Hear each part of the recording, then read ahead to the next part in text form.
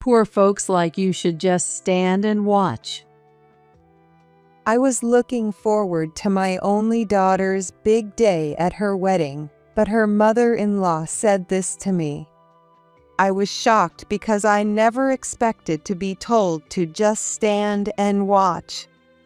However, I'm not someone who lets things go without a response. My daughter, Jessica, is a lot like me in that regard. She doesn't let things slide either. That's why she stood up, confident and strong, and said, "Mom, let's go." "Yes, let's. There's no need to linger in a place like this. Besides, it seems this in-law family has no clue about their place. Since we're here, we might as well teach them a lesson. From now on, we won't be passive anymore. Our counterattack begins now." Watching her mother-in-law go half crazy within 10 minutes of our retaliation made me think, serves her right, but I have no intention of letting up just yet. If they think they'll keep ruling the roost, they've got another thing coming. My name is Trish. I'm turning 65 this year, but I'm still going strong. I work as a master brewer at a craft brewery. When you think of a master brewer, you probably picture a man. But nowadays, I'm glad to say, more women are entering the field. I used to be an ordinary woman, far removed from the world of craft brewing, but one TV show changed my life. After graduating from college, I got a job at a regular company. I met someone at work, and after an office romance, my daughter Jessica was born. Fortunately, I was able to take full maternity and parental leave, which allowed me to focus entirely on raising her. There was no greater happiness than spending time with Jessica as she grew up, but in quiet moments, I began to feel a small sense of unease, wondering if this was all there was to my life. My life was smooth sailing. I had a lovely child and a good job. Friends often envied me, but during my child's nap times, a sense of emptiness would sometimes creep in. It was as if a hole had opened up inside me. One day, while Jessica was napping, I was watching TV and got completely hooked on a program about craft brewing. The man being interviewed had originally been a businessman, but left his job to pursue his ideal craft beer. Listening to him talk, I felt a stirring in my chest. This might be what I've been looking for. My father was a craft beer lover, and when I lived at home, we would have a drink together almost every day. We would savor the different temperatures, pairings, and flavors. Each had its own unique depth and aroma. At the time, I drank without much thought, but looking back, I realized how remarkable it was. I was surprised by the depth of it all. Of course, I knew that the world of craft brewing was a male-dominated one, with only a handful of female master brewers. But that's exactly why I began to want to create craft beer that women could enjoy drinking. My family was supportive of my career change, helping with housework and picking up Jessica from daycare, something I still appreciate today. Thanks to their support, I was able to get a job at a craft brewery in the next town over. That town is known for having many breweries, and I found one that was looking to start something new. While I started from the bottom as an office worker and tour guide, I studied the ins and outs of craft brewing every day. Since I've always enjoyed studying things I'm interested in, I found a sense of fulfillment in this work that I hadn't felt before. But one day, my husband fell ill and passed away. He had supported and encouraged my desire to make craft beer, so I couldn't let his support go to waste.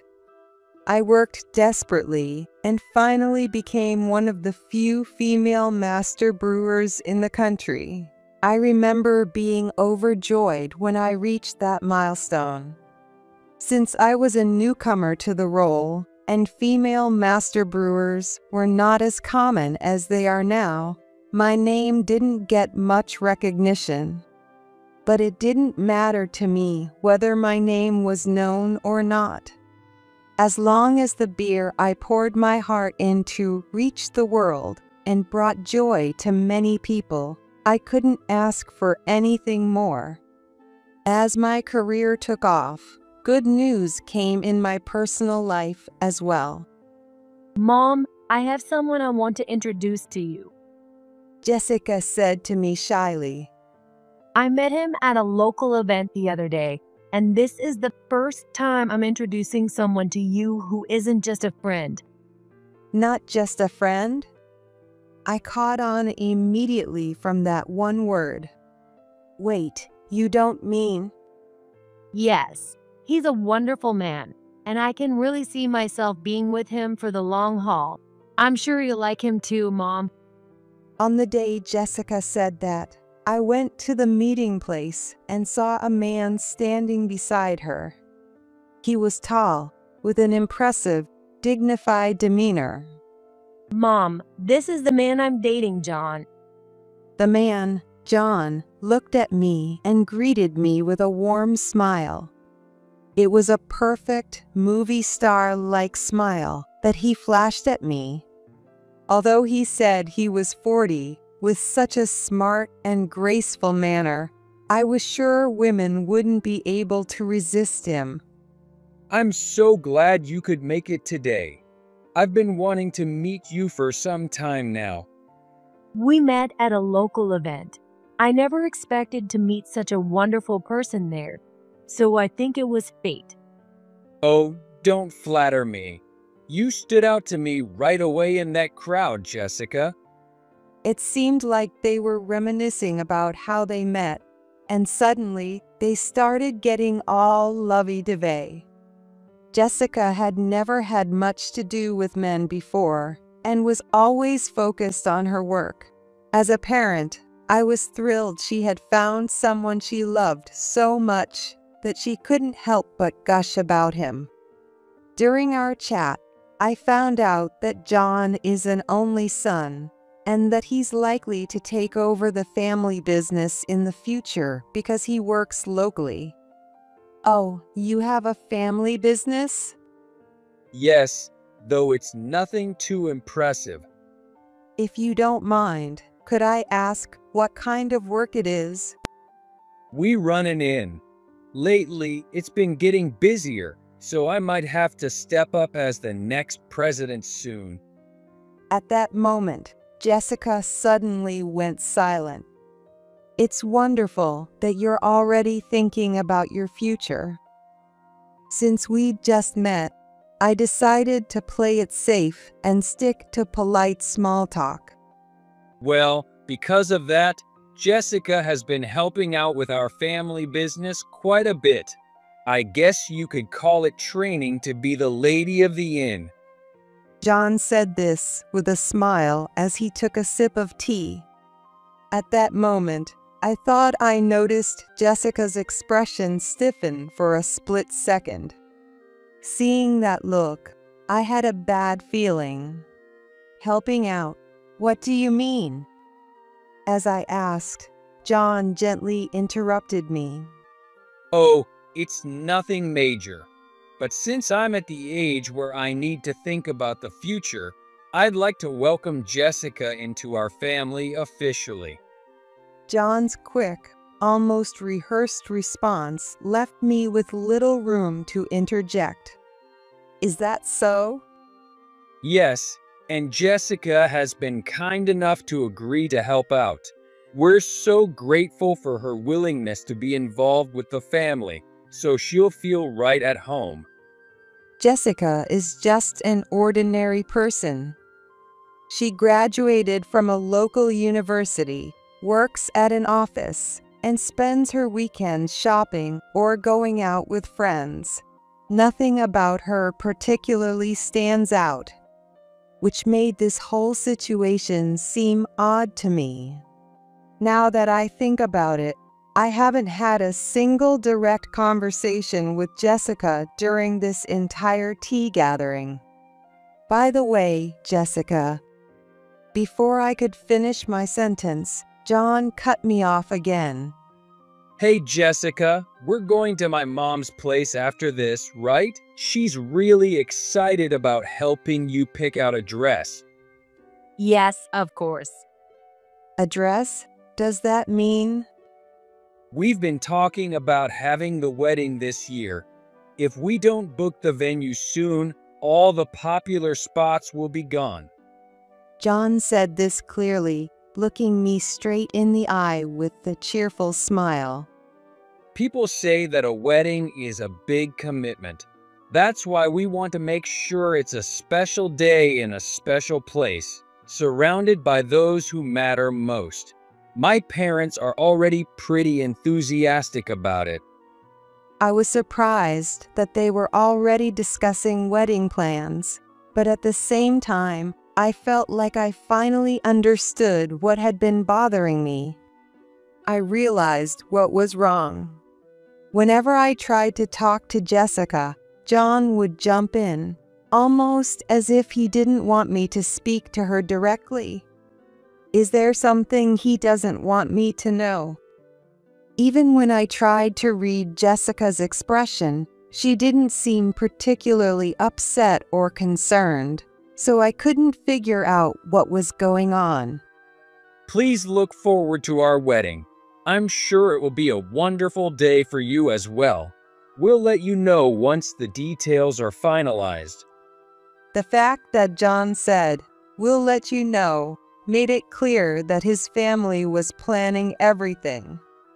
I wanted to see how Jessica felt about all of this, but her face was partially hidden by her hair, so I couldn't get a good look. I would come to regret not forcing a moment to talk directly with Jessica at that time.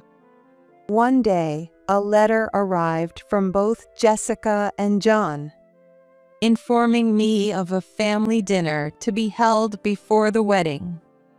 Since it was the off-season at work, I was flexible enough to attend the dinner, so I didn't mind the date they had chosen, but I felt it would have been nice if they'd at least asked me before setting the date. Trying to push down this uneasy feeling, I reached out to Jessica to confirm a few details. I wanted to ask what to wear, whether I should bring a gift, and so on. Lately, she hadn't even called me, which was strange. When I finally called her, it took 10 rings before she answered, and she spoke in a hushed voice, as if she didn't want to be overheard. Apparently, she was at work and couldn't talk, but she promised to call me back later. I apologized for interrupting her work and hung up quickly, but Jessica never called back. Instead, I got a call from John. Did you get the invitation to the dinner? Yes, it arrived 2 days ago. I wanted to discuss the dress code and what gift to bring for your family, so I called Jessica, but... Oh, don't worry about any of that. Just come as you are. With that, John ended the call. Jessica still hadn't contacted me, and whenever I spoke to John, he would just tell me not to worry and to come as I am. In the end, on the day of the dinner, I wore a simple blouse and slacks and brought a well-known brand of cookies as a gift. I had considered bringing some of the beer I made, but I thought it might be too surprising for them to receive beer from someone they just met, so I decided to save it for another occasion. When I entered the room where the dinner was to be held, everyone except me was already seated. Across from Jessica sat John and two people who I assumed were his parents. Nice to meet you. I'm Susan, John's mother. It's a pleasure to finally meet you. At first glance, her outfit wasn't flashy, but each piece was of high quality. And more than anything, she had a certain aura about her. The poised, commanding presence she exuded was something I could see reflected in John as well, and I couldn't help but be oddly convinced of their connection. Nice to meet you. Oh, I've always wanted a daughter, so I'm so happy Jessica's joining our family. I remember feeling relieved when I met her. As I'd heard that she only had her mother, I was wondering what kind of person she would be. The way she spoke was irritating, as she kept saying things that didn't sit well with me. Well, we're planning the wedding soon and getting everything ready. It's going to be a fantastic day to celebrate their new beginning. You're going to love it. Susan seemed absolutely thrilled, while her husband just laughed heartily and occasionally sipped his drink without contributing much to the conversation. Oh, and about the gift money, we'll do without it. She suddenly brought up money, and I hesitated, unsure of how to respond. Susan continued, a gift money? Oh, do you mean you can't send her off without one? I didn't realize there were still families like that these days. So, how much are you asking for? Susan glanced at me sharply. No, we hadn't even considered that. We'll go along with whatever you prefer. She covered her mouth with a handkerchief, but I could still see the sly smile she was trying to hide. And of course, she'll need to give us a grandson at some point too. The outdated expectations she expressed made my skin crawl. After that unpleasant dinner, my desire to avoid seeing John and his parents only grew stronger. 2 weeks after that dinner, I received a message from John saying, "We registered our marriage today." I would have preferred to hear this news directly from Jessica, but I suppose she's busy since she's quit her job and is now helping out at the inn, training to be the perfect bride. Still, I'm surprised at how arrogant John's family is, despite being the owners of a group of inns in the area. I'll attend the wedding because I want to see Jessica looking beautiful on her big day. But after that, I'd rather keep my distance from them. Even after the family meeting, I still couldn't reach Jessica by phone, and I would only get a few short texts late at night. Whenever I asked her anything, her response was always, "Sorry, I've been too busy to call." The brevity of her messages made me uneasy, like she was sending telegrams. At least I managed to find out the time and location of the wedding, but beyond that, I was completely in the dark. Despite getting married, Jessica didn't seem to have any of the joy or excitement one would expect from a bride.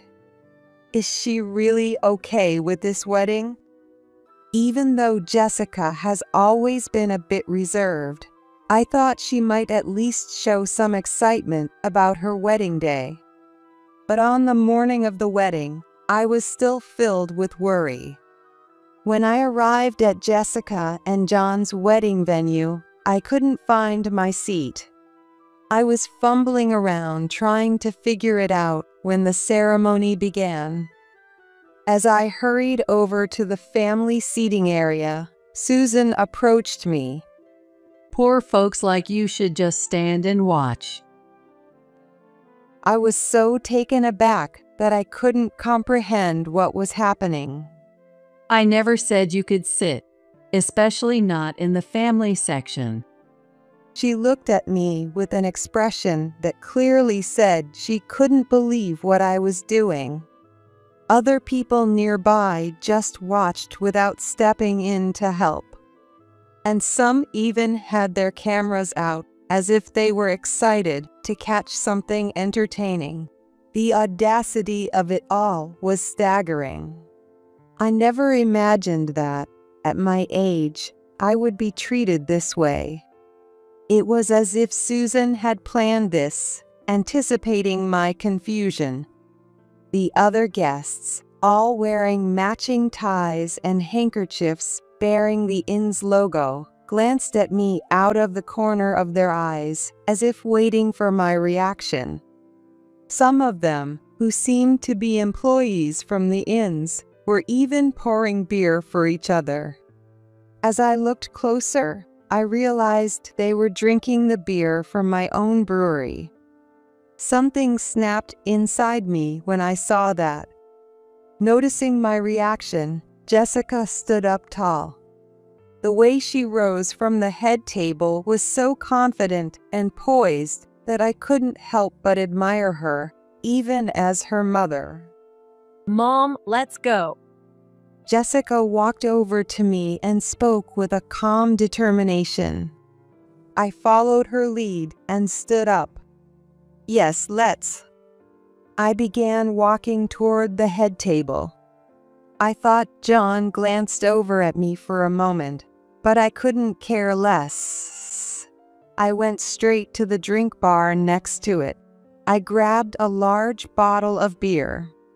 The drink bar offered other drinks too, like wine and high-quality fruit juices. Jessica signaled to an attendant nearby, asking them to bring a container. I knew exactly what I needed to do. I started gathering all the bottles of beer from the drink bar and placing them in the container the attendant brought over. Then I asked the staff to carry the container outside. What do you think you're doing? I won't allow you to behave like this. Oh, do you want the beer that badly, Jessica's mom? Oh, I get it. You need the cheap stuff to get through this, don't you? Well, go ahead. Take it. I calmly pulled out a piece of paper and a checkbook from my bag. I can't leave this beer with people who don't appreciate its value or take care of it. I then wrote down the official price of the beer on the check I had brought with me. I carefully crafted this beer and brought it as a special contribution to the wedding. I apologize if it's out of place. What's this supposed to be? A poor person writing a check? That's the most ridiculous thing I've ever heard. And what do you mean by carefully crafted? I didn't hear anything about that.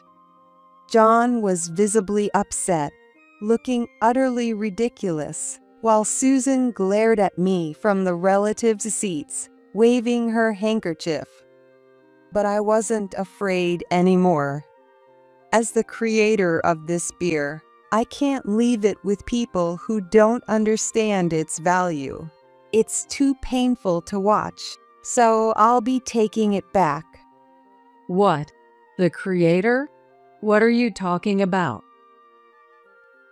Susan's hand, which had been wildly waving the handkerchief, suddenly froze as she began to comprehend what I was saying.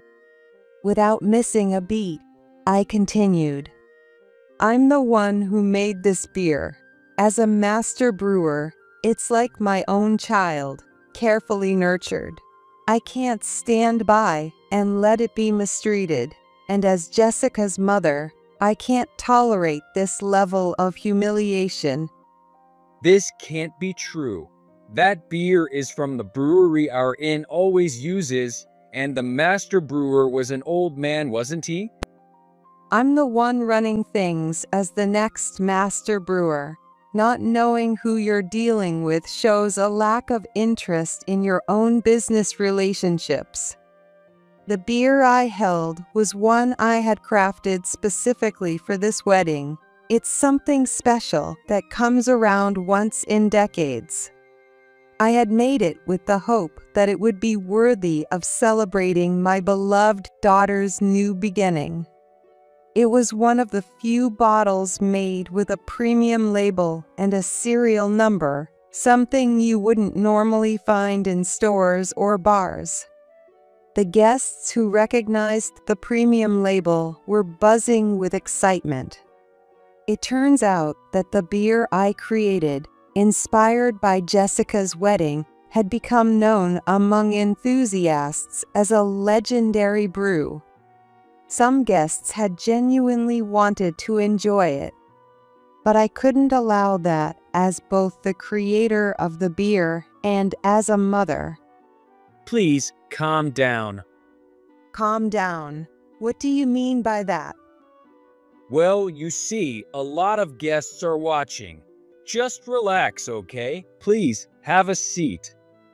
As he said this, he seemed to realize there wasn't a seat for me and began whispering to an attendant nearby, instructing them to place a chair in the family section. I could see everything from where I was standing. I couldn't stay silent any longer. Why did you even hold this wedding?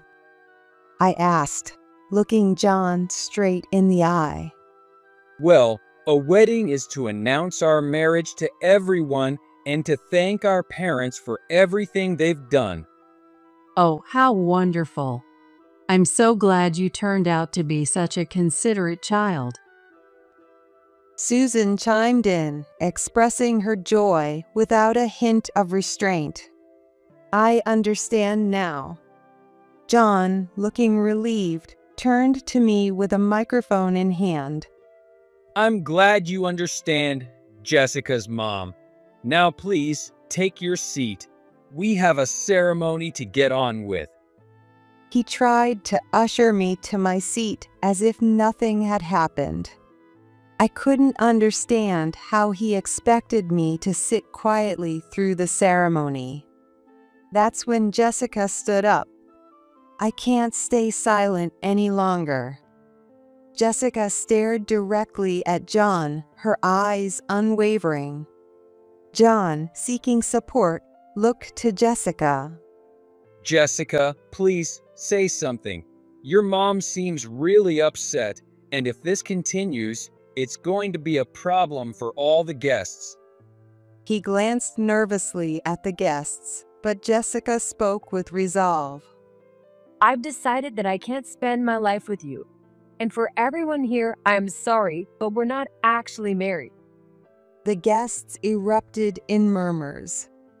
After all, this was supposed to be a wedding celebration, and now she was saying they weren't married. But Jessica stood there with confidence, undeterred by the reactions around her. With an air of confidence that she had done nothing wrong, Jessica turned to John and began to speak. And here's proof. She said, holding up some papers labeled dormitory contract. The photos Jessica showed us were shocking, like something out of a strict school rulebook, outlining detailed regulations, penalties, and even how to spend free time. When you showed me around the inn, I thought something was off with the employees. I never imagined it was because of these rules. The more I looked at the documents, the more unbelievable the company policies seemed. Rules like all cell phones are collected during work hours. PCs and phones are only allowed with permission in the dorm, and no social media use. Even today's high schoolers would find such rules unbearable. You were just trying to keep anything unfavorable out of the public eye, weren't you? And given the way you've been handling the books, I doubt you can talk your way out of this. No, this is all a misunderstanding, Jessica. But Jessica cut him off, looking as if she couldn't bear to listen any longer. She took off her necklace, brooch, and other accessories, placing them in front of John. I thought it was strange that our inn had such glowing reviews, but now I see it was because you silenced your workers. Manipulating information to boost sales is disgraceful. No, wait, just listen to me. Maybe I'll listen after you hear this. Jessica then played a recording on her phone. You can't even do this, right? What's wrong with you? I might just send you back to your family. Last night, you were messing with your phone in the middle of the night, right? If you can't focus on your work, you can leave. But if you quit here, good luck finding another job with your skills. The harsh voices of Susan and John continued, berating an employee. Hey, can I dock this one's pay? I can put that money to better use as my allowance. Of course, John. Buy yourself something nice. I can't stand to even look at this useless maid. Their yelling went on and on.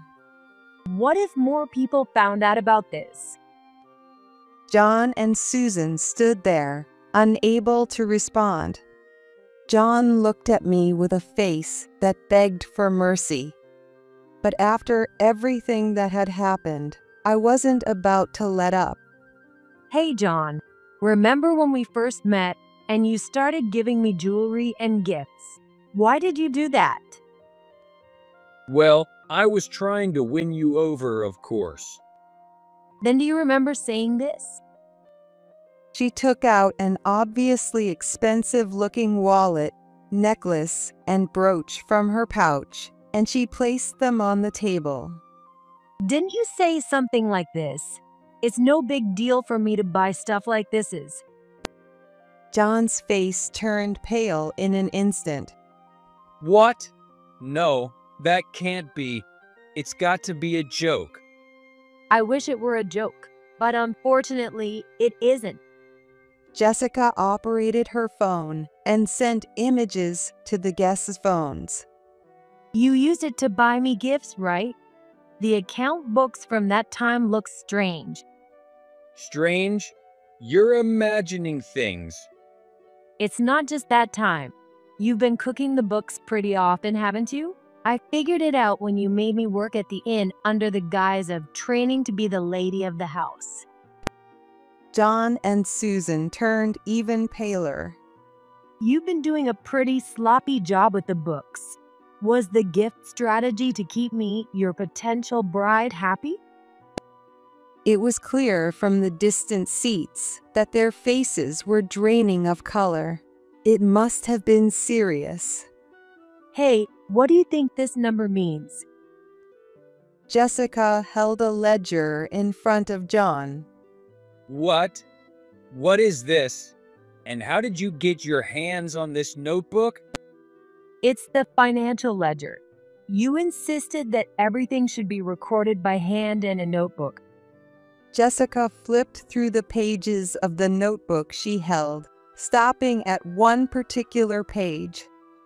Who was it that said I needed to learn to read ledgers if I wanted to become the lady of the house? No, that's not what I meant. Susan's voice was noticeably shaky as she tried to come up with an excuse. It was clear that she knew about John's embezzlement and wasteful spending. There's no talking your way out of this. This can't be happening. The notebook detailed the movement of money in great detail. The amounts here don't match up with the amounts over there, and the size of these discrepancies is far from normal. Look, as long as the numbers are close enough, it's fine. You just don't get how to take a relaxed approach, Jessica. You try to be too precise, and that's where you go wrong. John spoke as if he knew better. Well, I worked in accounting, and I can't just ignore discrepancies like these. If you overlook even small errors, they'll come back to bite you later. Jessica shoved the notebook back at John. You can't just judge our in based on some accounting notebook from your company. What? Are you serious right now? Even John seemed to realize he couldn't continue this conversation any longer and finally fell silent. Fooling around with money and wasting it is something I absolutely cannot tolerate. So when you told me to file our marriage license, I tore it up. What? It doesn't matter how great you are or how prestigious your family is. I won't become family with someone who messes with money and causes others to feel distrust or anxiety. With that, Jessica delivered her final words and left the venue. She really is my daughter, strong-willed and unwavering. John, clearly panicking, hesitantly approached me. Hey, Jessica was just joking earlier, right? There's no way she'd cancel the wedding after all this, right? What are you talking about? I asked, looking him directly in the eye. Come on, think about it. She's marrying me. She could live a secure life. And if she called it off now, wouldn't that be a kind of betrayal? John looked at me with a smug expression. I respect her thoughts and decisions. It has nothing to do with it being a wedding. About 10 minutes after Jessica told me, "Mom, we're leaving," Susan went into a frenzy. How dare you treat us this way? Enough of this nonsense. You're just a craft beer maker. The smug smile Susan had worn earlier was completely gone as she flew into a rage. I don't do business with people I can't trust. Goodbye. In the end, we completely cut ties with John's Inn. I didn't want to sell my carefully crafted beer to people who treated it so carelessly. Jessica managed to say her goodbyes to John properly. At first, she was captivated by him, but eventually, she saw the truth. I know from my own experience how hard it can be to see what's wrong when you're in the thick of it. But nothing good comes from staying in an environment where you can't respect yourself. I'm relieved that Jessica realized what was going on through this experience. Mom, I'm sorry for all the trouble I caused. It's okay. The important thing is that you saw the truth. Besides, I never imagined the beer I created would be treated like that. Jessica left the inn and broke up with John, and since that day, she's been focused on finding a new job. Luckily, she found a new position quickly and seems to be enjoying her days at her new workplace.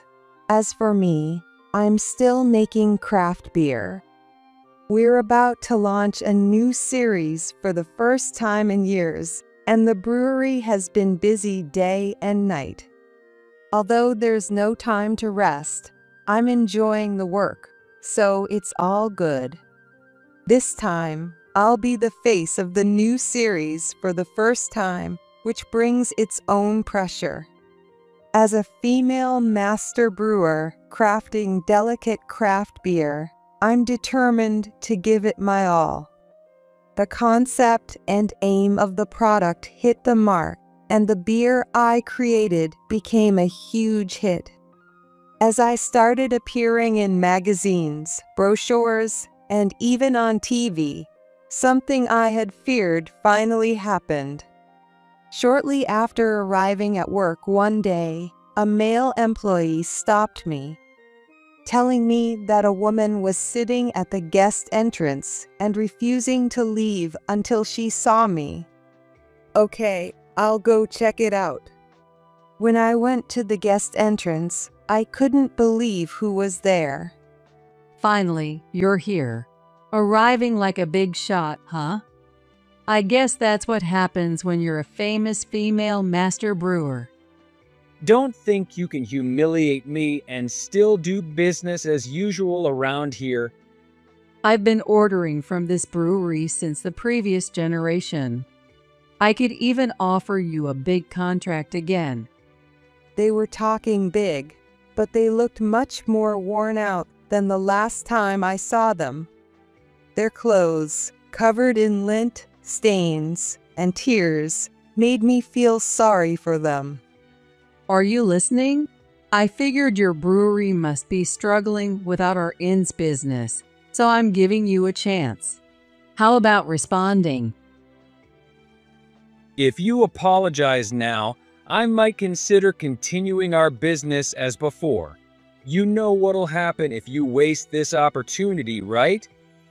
I took a deep breath and spoke to John. You are neither customers nor business partners. I expect you to stop this kind of disruptive behavior immediately. Susan grabbed my shoulder, almost as if she was about to attack me. How dare you speak to me like that? Do you know your place? She probably doesn't, Mom. She didn't get much education, so she doesn't know how to speak properly. Besides, this old brewery is bound to fail soon. Their sheer arrogance was astounding, but I knew that if I didn't put a stop to this, they'd continue behaving the same way. I know you've been lurking around the employee entrance and peeking into the guest entrance several times. I also know you took products from the gift shop for brewery visitors. No, that's just. This behavior was so blatant that I had to consult the police. After installing cameras, we caught clear evidence of your disruptive actions. With this much evidence, I'm sure you understand what comes next. When I turned to face Susan and John, their expressions were unlike anything I'd seen before. Well, That's a dirty trick. It was clear they had no intention of apologizing. Their pride wouldn't allow them to apologize to someone they looked down on. Oh well, I guess there's nothing more to say. I'm going back to work. Huh? But Anyway, I'll take my leave now. With that, I walked away from them and returned to my work. Afterward, I took the security footage, recorded conversations, and the store's shoplifting records to the police for consultation. As a result, Susan and John's actions were deemed malicious, and they ended up with criminal records. Naturally, the reputation of John's Inn Group took a hit as well. The inn business had already been struggling due to declining tourism, but this scandal among the management only made things worse. With so many bad reviews on travel sites, it's only a matter of time before the inn goes under. But that's none of my concern. I'm finally free of Susan and John's problems, and I've regained peace in my life. The craft beer I made has become a huge sensation, even attracting international tourists, which makes me incredibly happy as a creator. Now that our shipments are increasing and the brewery's name is becoming more recognized, I'm more motivated than ever to continue creating beer that people will enjoy.